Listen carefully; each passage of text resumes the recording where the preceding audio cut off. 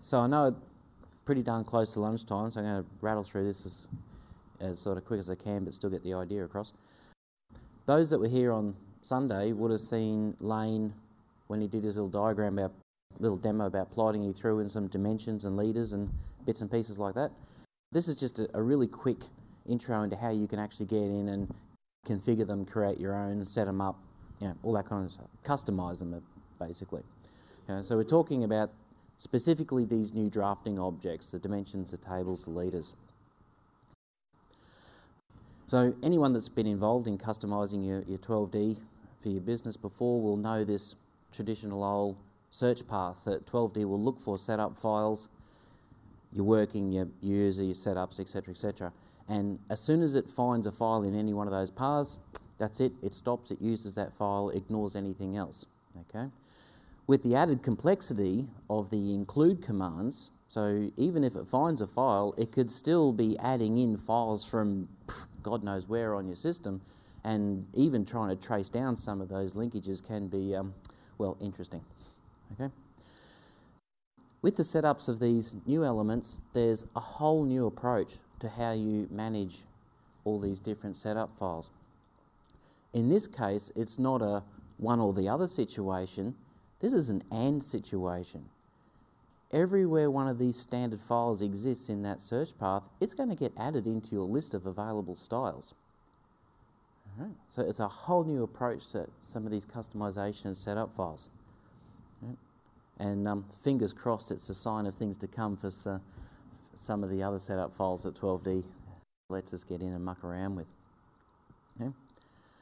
So the actual files themselves, what we're talking about here, these XML files, that's just where 12D is heading. That's where they store all this data. So these particular styles will hold, you know, your colours, your fonts, your sizes, all those kinds of things. There is a fourth one called the drafting text XML. We'll get into that a little bit later.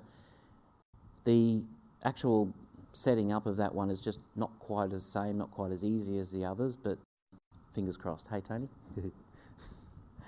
All right. So the beauty of having this, we've got all these different files coming from different folders, so how the hell do you know where things have come from? Well, you get a panel that actually shows you where it's found various files, and up the top here I can see I don't actually have one in my working folder, so it gives me the option to create a whole new one if I want. Okay. All right, so enough talk, let's do it. Hang on. Alt-Tab. Holy bloody hell, there's a lot of stuff running on here. Okay, so just trying to keep this as quick and painless as possible. So I've got some dimensions here, and to get in and manipulate the actual styles of these dimensions comes up with one of these little panels. So I can go in and edit the things that are in the user folder because I've got access to those folders, but with setups I can only view, because that's coming from program files, which is read-only. You know, you've got to be an administrator, get in there and that sort of stuff. So you can actually lock away. If it's in a read-only area, this panel won't let you muck around with it. Okay. So some of the things that are in here, for example, I've got a little style set up here with, say, I just want Arial fonts 2.5 mil high, and the number of things that you can control in this is just nuts. You know, all the different little pieces of line work, all the different symbology, the fonts, you name it, you can control the whole lot. All right. So we are going to ship out a few different sort of examples, so you can at least start with something and go from there to get what you actually want out of your system. Okay. Just as an example, these dimensions were all created with the same style. Okay. So we've got things that are dimensioning the actual length of an arc here. I've got things dimensioning my lane widths and so forth. And with that exact same style, I've even dimensioned the radius of an arc. Right? So slightly different style. It's using the sort of leader version of the dimension rather than aligned with legs on it and so forth. Okay? And I look at that and I think, well, it's kind of close, but I really don't like the way that text is positioned sort of offset from the leader line itself. All right? So I want to get in and see what I can do about that. With the dimension style itself, basically I'm going to have to create a new one because there's just the one setting for the text, how it sits within your dimension. And this is sitting fine on my normal align type, but I really need a new version. So I'm going to go in and create a whole new dimension in my working area. Okay. Now here's another beautiful thing about this editor.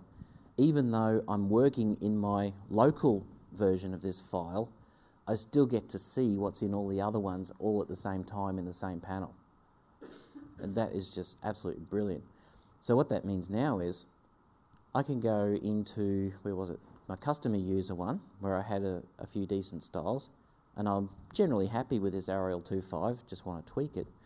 So within this editor, I can copy that style, come up into my local folder and paste it. So I've literally copied styles from one file to another and creating a new file on the fly.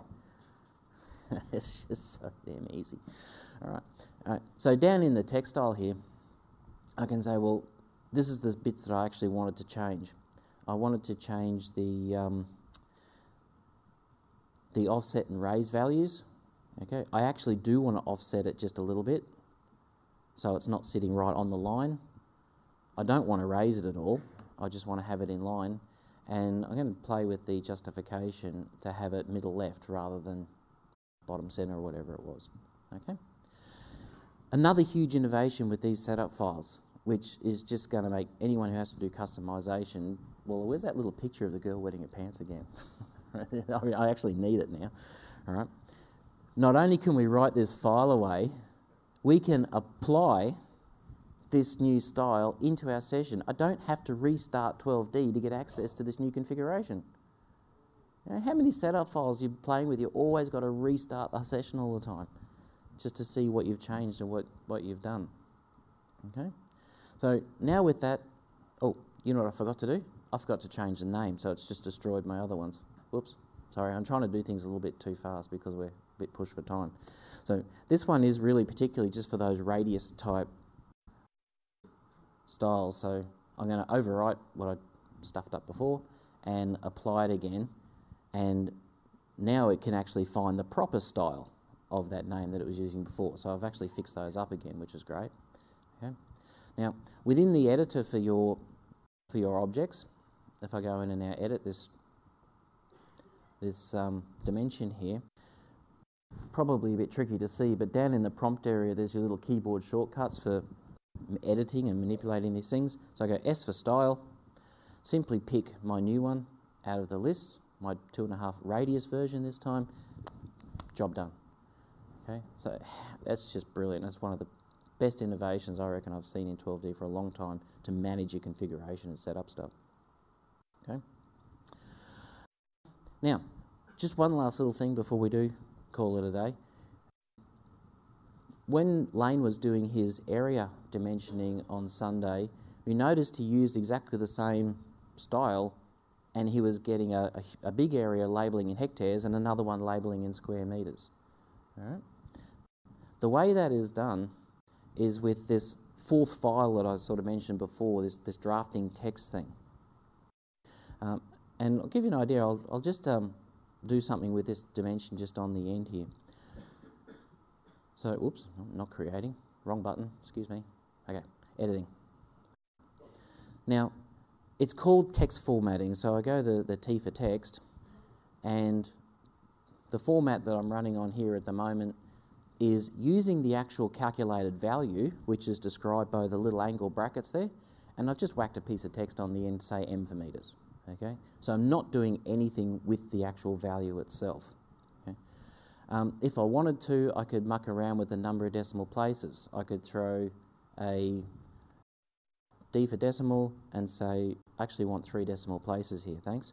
Press enter. So you can start to sort of control how the value is being displayed. All right. So that's a nice simple one, but hang on to your hats. What if I had possibility of some of these dimensions being over quite long sort of stretches? So we can even build now these if-else kind of statements into how we display and manage the values that we're showing on our screen. So in this case, I'm saying, well, if my value is greater than or equal to 1,000, now of course 12D works in metres, so that means 1,000 metres, then let's divide this sucker by 1,000. Still going to run at 3 decimal places. Oh, I didn't mean to do that. And call it kilometres. But if it's not bigger than 1,000, but it is still bigger than 1 metre, then I'll just run it as a normal metre type dimension. That's cool.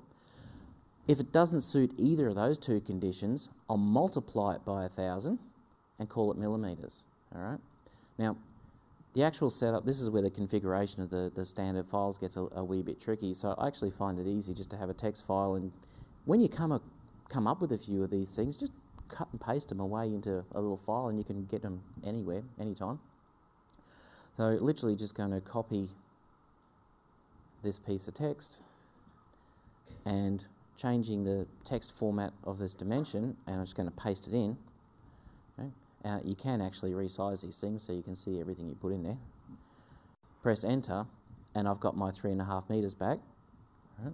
Now, it's going to be a little bit tricky to show the kilometres just because of the sheer size. I'd have to move this thing around. But if I extend this original object that I dimensioned, this little stop bar here, and start bringing it down smaller, once it gets under that 1 metre mark, I'm now running this thing as millimetres. Okay. Now, that's basically the gist of what I was going to show today.